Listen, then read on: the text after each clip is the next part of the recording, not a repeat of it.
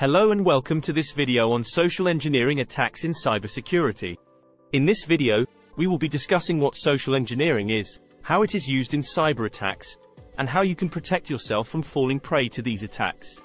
Social engineering is the art of manipulating people into giving away sensitive information or performing actions that they otherwise would not. This is done through psychological manipulation and trickery. It is used by cybercriminals to gain access to systems, networks, and sensitive data. Now, let's talk about the types of social engineering attacks. One of the most common forms of social engineering attacks is phishing. This is when an attacker sends an email that appears to be from a reputable source, like a bank or a company. The email will typically ask the recipient to click on a link or download an attachment.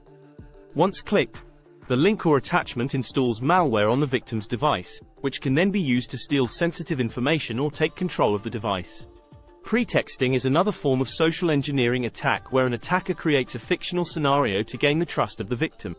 They may pose as someone in authority, like a manager or a government official, and ask for sensitive information or access to a network. Once they have gained the victim's trust, they can use this information to carry out their attack. Baiting is a type of social engineering attack that uses the promise of something enticing to lure the victim into clicking on a link or downloading an attachment. This can take the form of a free download or a gift card. Once the victim has taken the bait, malware is installed on the device. Quid pro quo attacks are another form of social engineering attack. This is when an attacker offers something in exchange for sensitive information or access. For example, they may offer to fix a problem on the victim's device in exchange for access to their network. Second last, there are recommendation attacks.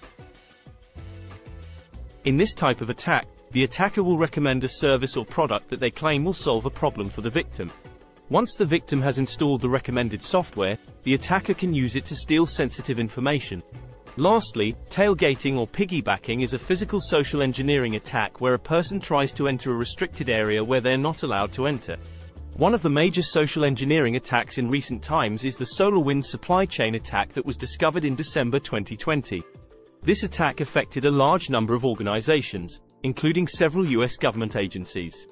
In this attack, the attackers gained access to the SolarWinds Orion software, which is widely used for network monitoring and management. They then inserted malware into the software updates, which were distributed to SolarWinds customers. So, how can you protect yourself from social engineering attacks? Firstly, always be vigilant when it comes to emails, text messages, and phone calls. If you are not expecting communication from a company or a person, be cautious about clicking on links or downloading attachments.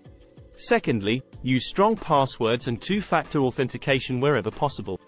This makes it harder for attackers to gain access to your devices and networks. Finally, always keep your antivirus software up to date. This will help to protect your devices from malware and other threats. So, there you have it, a brief introduction to social engineering attacks in cybersecurity. By staying vigilant, using strong passwords and two-factor authentication, and keeping your antivirus software up to date, you can help to protect yourself from these types of attacks. Thanks for watching. Please hit like and subscribe if you liked the content.